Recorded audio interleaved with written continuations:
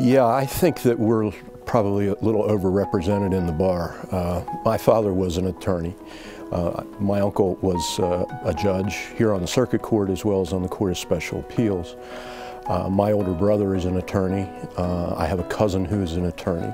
I don't know whether this is a good thing or not, but I have a daughter who's an assistant state's attorney in Montgomery County. I always planned to be an attorney. Being a judge, I get to do all the things that I like doing. I always enjoyed trying the cases, but somebody else is preparing them.